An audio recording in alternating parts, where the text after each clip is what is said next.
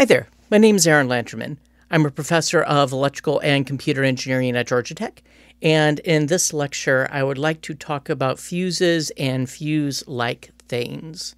So we've been talking about how to protect circuits, and one of the main reasons is to protect yourself in addition to protecting the circuit. Now, one thing to be careful with fuses is fuses are really about protecting the circuit. They're not going to be doing a whole lot to protect you. They're part of the equation, but they're not the complete equation. So we'll talk about protecting you more next time when we talk about grounding and isolation.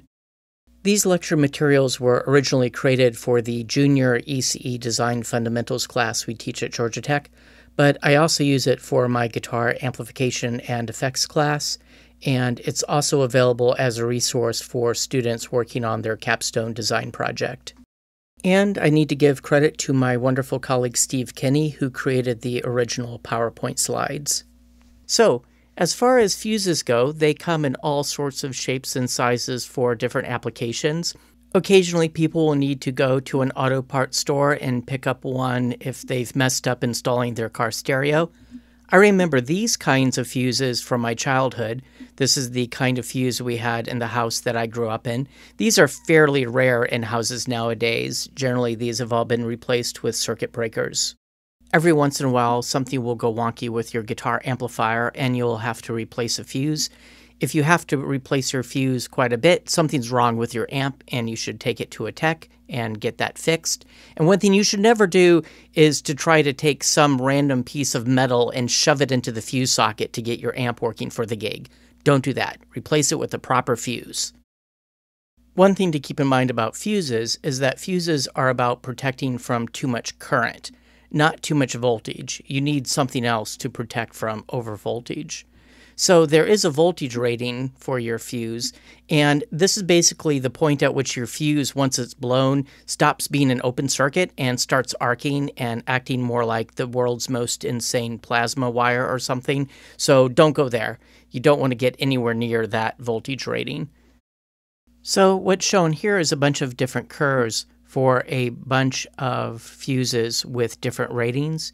And basically this curve describes how long the amp can go at a certain amperage without blowing. There's two general kinds of fuses. There's fast blow fuses and slow blow fuses. On these, I typically have a hard time figuring out if it's actually blown or not just by looking at it. So I'll take an ohmmeter and measure continuity. As you can see here, these slow blow fuses are going to be more tolerant of quick current spikes, such as the inrush that you'll get from starting something like a light bulb. And this is relevant for guitar amplifiers that contain vacuum tubes, because vacuum tubes at their core are basically light bulbs. Now, as far as high-speed electronics go, even fast blow fuses aren't quite fast enough, so you usually want some other forms of protection along the line. And in terms of that voltage rating I mentioned earlier, for something like your wall current, a good rule of thumb is to just double the mains voltage. Sometimes people will put the fuse on the PCB itself. You want to put this somewhere you can get without removing a bunch of other stuff. I've even seen some old test equipment, I think it was Tektronix, but I can't remember for sure, that basically had a fuse holder next to the main fuse holder, and that second fuse holder wasn't actually hooked to anything. It was just a place to store a spare fuse. How awesome is that? Nobody builds stuff like that anymore.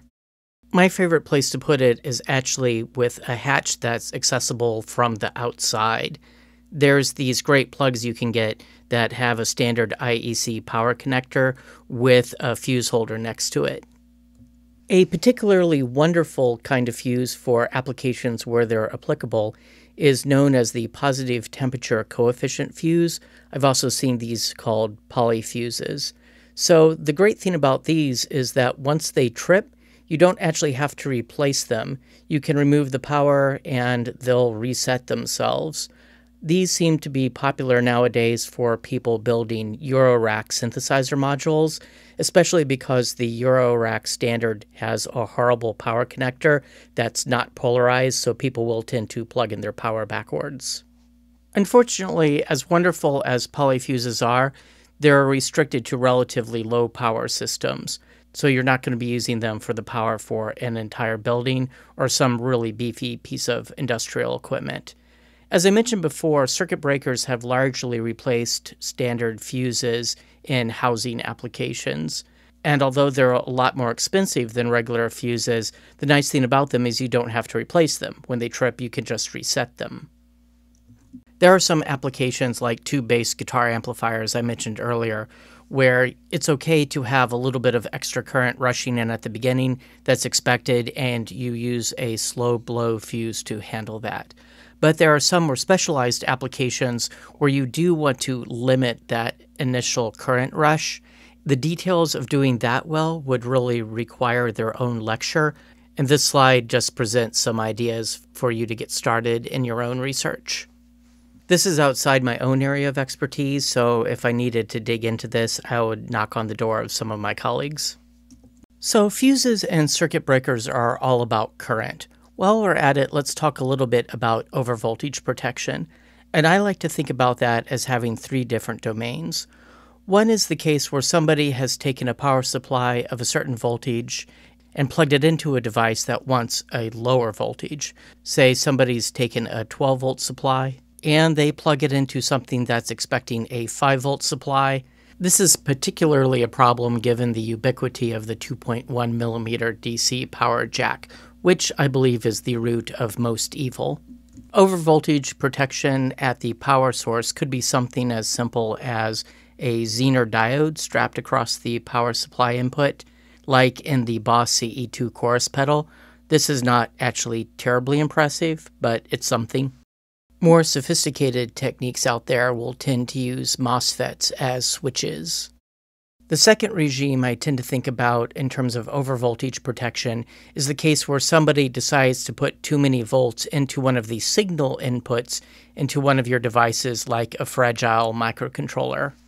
In those cases, handling your input protection with various combinations of diodes is reasonable, and I would highly recommend this article by Digikey.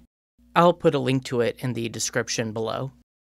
The third regime of overvoltage protection lies outside the realm of human error and into the realm of nature.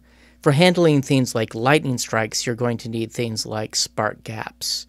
And then there's a variety of other technologies like gas discharge tubes and metal oxide varistors that can handle various power spikes coming from your wall current. All of that was about protecting the circuit, and that's part of protecting you from dangers, but it's not the whole story. We'll speak more about this next time when we talk about grounding and isolation. Before we close out this lecture, I wanted to show this slide. I'm not going to go through it here, but Steve Kinney, my colleague, put a lot of work into it. So if you want to learn more about the details of fuses, you can pause the video now and absorb this in detail. Otherwise, I will see you next lecture.